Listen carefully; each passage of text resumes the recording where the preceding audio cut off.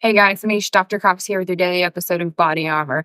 Today we're going to look at something that gives us core stability through the center section of our core. This is great for lifters, runners, anybody that's trying to put some force from the ground up to overhead or any ground action force pushing yourself forward.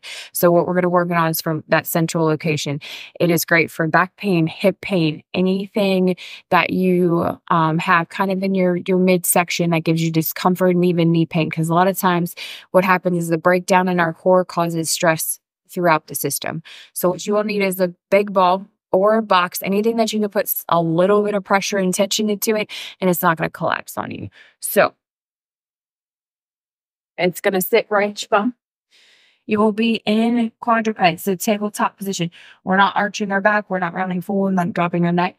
Everything is in neutral. So from our knees being underneath our hips, our hands being underneath our shoulders, we're pushing back slightly. This is going to help engage the core. We're pushing back. We're not rounding into the ball. So slight push back. You're going to try and maintain that stability, not be pushed forward, not be pushed over, and reach the hands out.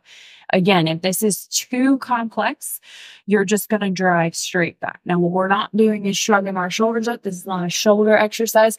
It will help our shoulders, but it is not a shoulder exercise. So we're driving straight back, and you can just hold here. It's going to activate that core just a little bit.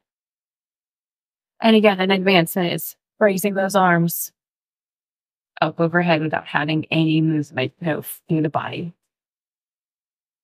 If you find these exercises that we were bringing to you helpful, they're helping you maintain your stronger self, hit the subscribe button for us and tune back in for our next one.